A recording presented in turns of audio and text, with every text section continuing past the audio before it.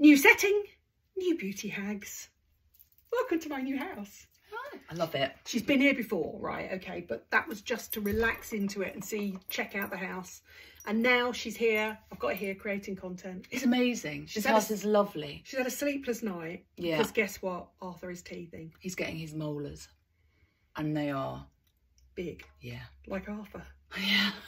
Although, since he's been walking, he's lost a lot of his chub. Yeah, he will do. Because he's not eating that well at the moment because of the teething. Because he's poor teeth. So he's just like, he's losing, the bit that I love most is behind his knee. Yeah. He's got like a little bit of fat that comes out on the side, like a little pocket. And it stores stuff in there, like bits of fluff and food and stuff. But that's sort of slimming off. I think he's going to be one of those really tall, skinny kids. You do know you now need to send me a picture of that pocket of fat. Yeah, so I will. I got it. Yeah, just before it goes. Just before it goes, yeah, and he starts running around everything. And also, can I just say, the video you put up of him at soft play, I thought I was finished with soft play, but here I am for half an hour watching Arthur open and close doors. Oh my God, it went on for ages. That's what he loves to do. Yeah. He just loves to open a door and close a door, then open the door. He'll either be an engineer or a kitchen fitter. Either's handy. Either's really handy. And we're going to need our kitchens doing at least once every, what, 10 years? Totally, completely. Yeah. I've got your kitchen company coming round next week. When are they coming? They're going to take all the doors off and spray paint it. I'll put the befores and afters up. I'm paying for it. It's not a freebie, by the way, but her kitchen looks so amazing before and after. Well, I thought they were coming last month. They're coming this month. Because they have to... I'm going to put befores and afters up. Genuinely, I'm paying for it, but you should see Joe's before and afters. And then I found out that I bought a house with exactly the same kitchen that Joe had. So I'm basically going to copy Joe because she is the epitome of cool. Oh, I don't know about that. Darrow and Ball fake downpipe with silver sort of chromium little bars. Very nice. I've got gold on mine. Or yeah, gold. Because you're trendier than me. No, I just don't like silver. Doesn't look as good in my house because I've got all that mid-century stuff everywhere. It's true. One day we'll do a guided tour of her house versus mine. Not at the moment you won't. They're very different. Not at the moment you won't because it's a real shit. Anyway, let's actually talk about beauty products. Let's talk about the best budget buys that you've been using all summer long. Where are you going to start? Right. Start with that hair oil because you talked about it on the live and I hadn't seen it then. Tell me about this hair oil. Why do you love it and why does Dan hate it? Well, I bought this when we were in India the last time, when I gave you COVID afterwards. December 2019. Thank you very much. Oh my God, look at the text on your phone. It's really... that's massive. Yeah. That's our friend Victoria joining us. That is not that big. Honestly, it's really not that big. I mean, obviously, I am 15 years older than you. Yeah, but my eyesight's going... Like, I said this morning that either... Morocco mole. The what? Morocco mole. Is that what it is? It's a sort of 60s cartoon that was really short-sighted because moles aren't supposed to see very well. I used to wear thick glasses like this. I'm Morocco mole. Because they're in the dark, aren't they? I know. Back to the hair oil. But I think either my eyesight's getting worse or... Well, you are getting older. I know, but it is... She keeps telling me she thinks she's menopausal, perimenopausal. She's so not perimenopausal. It's just the change of the season and it goes from hot to cold outside, but she thinks it's internal. It's really not. I was walking down the road the other day, getting really hot and really cold, taking my jacket on and off, going, I must tell this to Jo, she's not perimenopausal. It's just September. I know, but it is like, I feel hot now. But I have also got my period right now, so maybe then I'm not menopausal. Ooh, give me some estrogen. Go back to your hair oil. This is called Amla hair oil. She bought it in India, but somebody recommended it recently for you, didn't they? Yeah, because there's a girl that I know. She's a Pakistani girl, and she had the same sort of hair issues that I've had.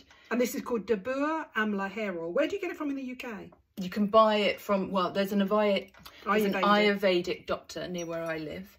And I got it from her initially, but it's on Amazon, I found out. Ooh. And I think it's cheap. It's less than a tenner.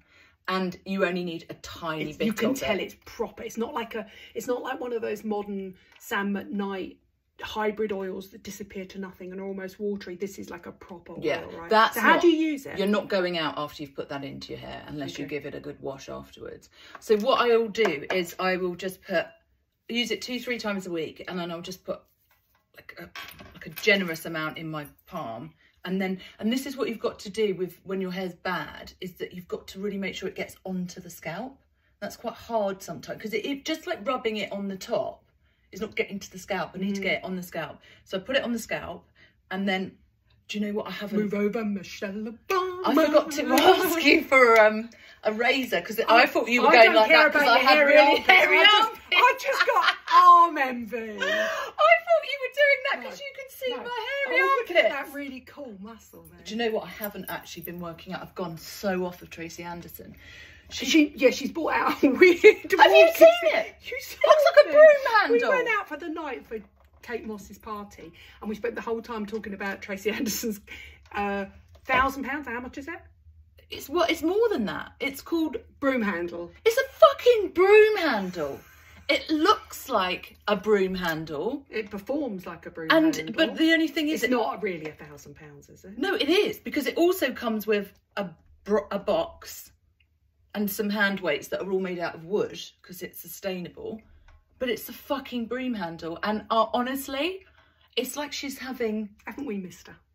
It's like she's really taking the piss. She's Do you know what? And I've actually met her, and she was very pleasant and very nice and very, very sweet. And I'm sure it's called La Mode, which sounds like commode to me. Let's just hope she's been badly advised. But it is on top of what I pay already. Oh yeah, no, listen, there comes a point in some celebrities' life where you just think, it's like when they launch skincare, you just think, oh my God, are all those millions not enough? Do you know who's... Is being a multi-millionaire not enough for you? No, it isn't. I know, I just don't understand. People think that beauty is a quick fix, fast buck, and done properly it's very hard to do. Ask Rihanna, because I really love what she's done with her brand. But if anybody else jumps on the skincare bandwagon, it's going to make me pull my already thin fringe out. There's no respect. Let's be honest, isn't going to take much. But there's no respect for the industry, for chemistry, for science, or the consumer. Yeah, it's true. Back to your hair oil, which costs 10 quid. You put it on at night. Yeah. You sleep in it. Well, Dan no, I can't sleep on it. So is it also a contraception? Because Dan hates it. Yeah, I mean, I hadn't thought of it like that before. He said it smells like someone has died in our bedroom and their corpse has been allowed to rot for at least 2 weeks. And the only reason that someone knows that there's someone dead in our bedroom is because the smell was started to, like... I think it's quite floral. It's a bit old lady floral. Yeah. What's the active ingredient, by the way? What are those green things at the bottom? So I've looked up all of these things individually on the Tinternet. Yeah. So it's mainly amla oil. Yeah, which is used in Ayurvedic medicine. Oh. And it's but it's and have you noticed any difference? To stop shedding. Is it just conditioning, or is it it just makes your hair really oily, which is why I obviously hate. But it feels. But then you wash it out the next day, and how's your hair the next day? No, I don't wash it out because I can't leave it on my pillows because it just stains the pillows with oil. Oh, okay. Because it's green. Yeah, and it's really oily. It's really offensive. So you're talking about loving this? Well, I think it feels like it's stopping the shedding or helping with the shedding. Also, can I just say, look how healthy this hair is at the back. Jo's beginning to morph into me. She's getting really healthy hair at the back, but the fringe is still breaking off. I look like Dave from bloody Gavin and Stacey. All right, Dave. Dave's you know, like that. All right, I tell Dave. you what I look like. I look like the blonde one out of Wayne's World. Yeah, I'm like the blonde one from Wayne's World. Do you like it? Is it working? I don't like it. No, I don't like it, but I think it's working. Yeah, I tell you what, not pleasant. I tell you what I have noticed, right? I have noticed that there are two things that make a difference with my hair. Bomb builders, without a doubt, make a difference to my hair. As long as you don't overuse them, right? No, you can't overuse them. Really? Yeah, and they're not like protein treatments. And oils. I don't like oils on my face, but when my hair is really dry from here down, oils. I like the modern technology one, so I love the Sam at Night one, which has been delayed. But honestly, hand on heart, seriously, I love it. And when I get to be able to share it with you, I love it. But I've also opened my mind to the JVN oil and to the Living Proof oil, and my hair just loves oils. Loves oils in a way that my skin doesn't. But your hair doesn't shed, does it? No, it breaks off. Yeah, so you don't need yours. Yeah, whereas this is specifically for, or I've bought it specifically for shedding. Now, talking of shampoos, okay, Nizoral have got a daily or a regular use shampoo to prevent dandruff, and I'm loving it, and it works. Does it? Oh. I absolutely. You're not a dandruff person. No, but Violet gets dandruff. Okay, so do you use the actual Nizoral when she gets it, which is ketoconazole? So it used to be available on prescriptions, now available over the counter. Well, they've now brought out a daily Precvent shampoo, and I just absolutely love it. And there's enough in that. No, I use Neutrogena T-gel. T-gel. I personally think Nizoral once a week. Well, because she gets a flaky scalp. Yeah.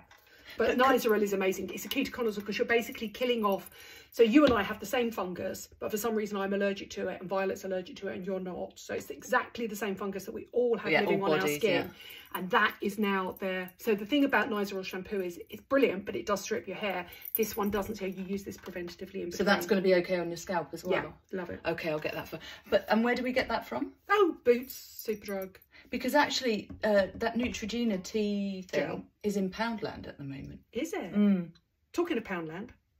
Oh yeah, because I went shopping in there the other day. Oh, we love a bit of Poundland. Honestly, I mean, it's so bad because I spend so many pounds in there when I go in there. Because you come out and you're like, where did I spend 30 quid? I know, but I've got a lantern for the garden. I've got spare bulbs just in case I need them. I've got dog treats.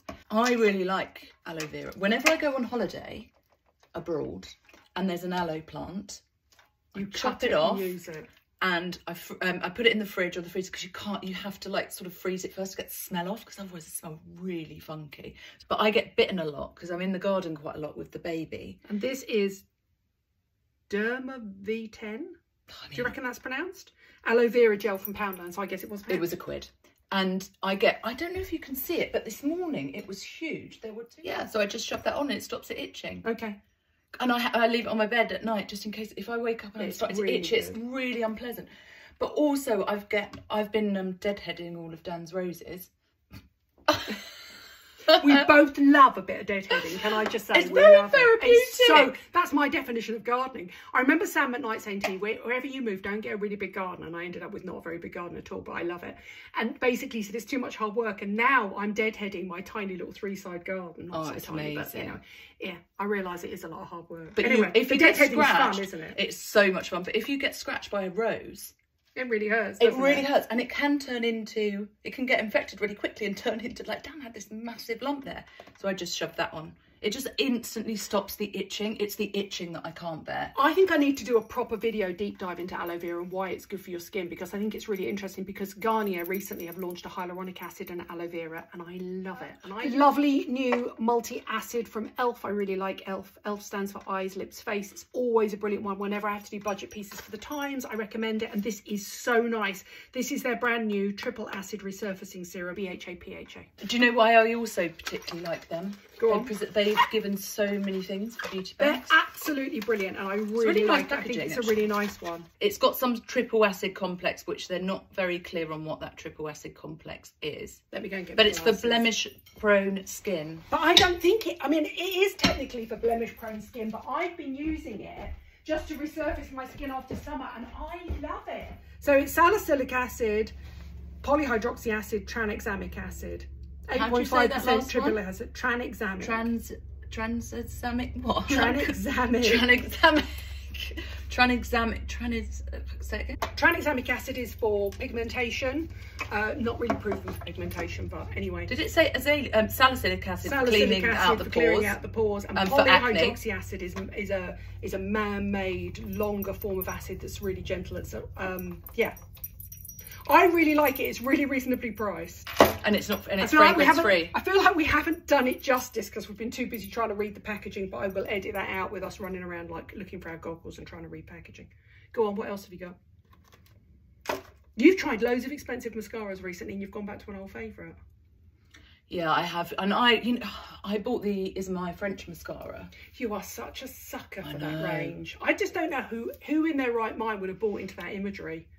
It was really, really punchy. Really punchy. It is. I just think that Pat McGrath's sort of done all of that stuff really already. But I like her and I like her quirkiness.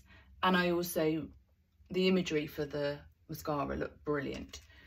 It was obviously 35 quid. No, it was 35 quid, which is a shitload of money for a mascara. Like it really is. Because actually, if you really love something, you want to keep buying it and buying it and buying it. But it had one of those sort of, first of all, it has soft touch packaging and it just gets filthy. It gets filthy. And like really, really fast. I kind of want to love it. Oh, it looks amazing. It looks amazing. So bad, but if you put it, like if you've even got a tiny bit of powder or something on your fingers. We've always got grubby mitts. I mean, and I am grubby as fuck. Like, I'm a real, like, I'm the sort of person that you don't want. No, I know that when you put your makeup on, you use your hands a lot, and then you'll get a little bit of mascara or liner on. The next thing you know, it's all over your face, like a sort of Victorian chimney sweep. Or like my friend's 2-year-old who discovered her eyeliner pencil this morning, and she'd drawn on like moustaches and all sorts. Yeah, and it was so, and also the ball, it's got this sort of like, you know, when the men have the cock rings with the ball on the end, it's got that on it, but Prince that was Albert. Broken when it turned up. I know, it's not good enough. And it's not, and for 35, I was pretty disappointed, and it looked good, but it didn't look 35 quid good. So what, but you've tried a few other things recently. So you tried the Gucci Westman one. Why didn't you like that? The brush doesn't have any kind of give to it, and it's quite stubby. And you've got really nice long lashes, so technically you should be an easy sell for mascara. It's not like it's got to make them longer or thicker. You've got nice lashes, so it should be easy. That was really difficult. Like, but there's what else have you tried? So you've tried the Issamaya French, Gucci Westman. I can't get on with Lancome, those mascaras at all. I don't know when people rave about like Hypnotise and stuff like that. I tell you what, I know loads of people that like them. I feel like they need breaking in.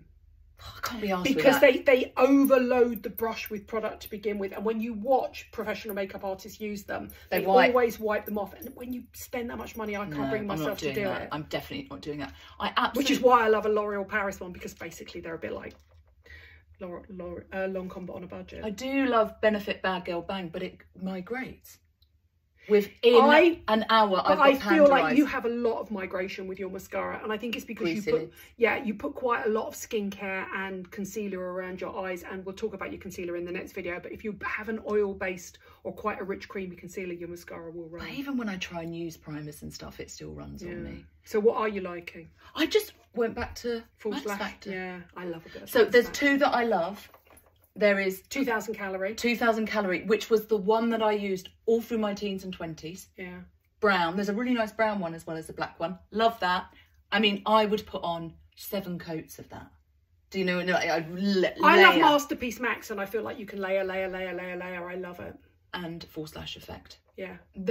I feel like they haven't changed. They haven't, and I really hope they don't get discontinued. And also, what Joe likes about it is that you've got the flexibility of a brush. So you can push it up. I like to be able to push it up and try and curl at the same time. Yeah. The only thing that's a little bit sad about Max Factor is they just haven't moved on the look of the brand. No. You know, it just looks a bit like Revlon, and you know, Revlon's just gone bust. Has it actually? Yeah, has it been announced? Well, yeah. It's like my friend Charlotte used to work for them, and she warned me about that a couple of years ago. I think it's really sad. It is, but if you don't move something on, it becomes Woolworths, right? Yeah, I know. But when I think back to the Revlon I loved, when it was the one that had all the inclusive images of Oprah and Liza Minnelli, and it was just so stunning, like 20 or 30 years ago. Yeah, but that would have been because there was some visionary in-house that was driving. It's the same with Gap.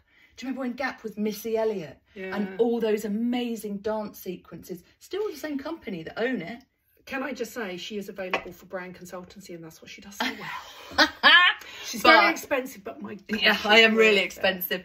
But you cannot go wrong with Max Factor mascara, or a L'Oreal mascara. But Max Factor is amazing. When I was just looking through your whole box, which is full of very, very expensive stuff. She was looking for the cheapos. I was looking for this She looks for the cheapos. Right, okay, I've got a couple of other things I want to mention. Can we discuss... I love this. I put it in the Times. I put it on this morning. It's basically the product that I've been telling you guys to go to America and buy. And it's basically CeraVe, but in a solid cleansing. Oh, it's got a little package. I didn't know that. Look. Oh my God, that feels so old school, those slats. Look, hopery. Give a piece of hope. Her face is me more than some hope, dear. I need more of a miracle. What I love about it is it's unfragranced, it's loaded with ceramides, it's loaded with humectants, it's loaded with emollients. It's not a soap, as I said to Holly Willoughby and Philip Schofield on this morning. It's a solid cleansing bar. But I cannot, no matter how much I try, convince Joe to use a solid cleansing bar. No. Why can't I convince you? I don't like soap mush. I like for the body, but for the face... I did buy a load of Dove the other day when I was in Poundland. And The pink one. It's really nice. Oh, no, don't need the pink one. You need the micellar, what used to be the micellar and is now the unscented solid cleansing bar. The pink one. But you can use it down below. Is it not fragranced? Listen, doesn't matter what I put down there. How much did Arthur weigh? I know, a lot. Whereas mine's very sensitive. I can't use anything fragrance, but I can use that, and I can use the Dove one. I just really, really like it. I think it's better for the environment as well. I'm determined to try. I like body soaps. I will. I'm determined to try and convince you to use. I have got it. I've got it, but I didn't get it with this situation. And I actually do have very nice soap trays. You do really nice. I know. And it shouldn't, if you keep it dry, it shouldn't go jellyous. It's much, it's really interesting. It's not me who has to keep shit clean and dry. Go and watch the live with her and her husband, Dan. The conversation about tooth floss. It's disgusting. Even when you think, okay, you think that she leads the perfect life, she's got the perfect handsome husband, to listen to them. Well, in fact, she's bitching at him. He's basically just sitting there and sucking it up. And putting his hand up. Like a man should. And he doesn't ever do any of those I'll put the link below. And I've got a final one. Have you tried the Garnier BB cream? Absolutely love it. No, but it was the original. I know. It was the original BB. I used to use that for years. Oh, I like the new packaging. It's part of their Skin Actives range, and I've been using it over the summer, and it's essentially like a budget tinted moisturiser. But it's been around for years. So basically this is their new version of the BB, essentially a tinted hyaluronic acid, and it's all I've used all summer, and it's been so easy to wear. And essentially it's like a tinted moisturiser, but available to everybody. But they were the first people to launch a BB cream. Put your hand up and look at the difference. It's gorgeous. It's so nicely formulated. It could come in more shades and be a little bit more Has it got inclusive. Fragrance? It's a little bit fragranced. A little bit, but not much. Doesn't bother me. Actually, it doesn't bother me with foundations. They're our budget buys. And that's nice. A rant about celebrities launching skincare, and what else did we rant about Dan Jones. His new book is amazing, by the way. You've got to tell me what you think when you finish reading it. See, Essex dogs. Yeah, and it's not about me and my sister. She's from Dagenham, in case you didn't know that. No, I'm not. Romford. Romford, okay. Dagenham. Can I just say shout out to Jackie Scotchman? Oh. She keeps us apart because she knows that that'll be the end of me. You're the better version of her. Definitely funnier. Next video we will be doing will be things we love that are a little bit more high end. Yeah. That we've fallen in love with over the summer. Yeah. Yeah. Okay. It was fun, right? It's good to have her back. We missed her, right?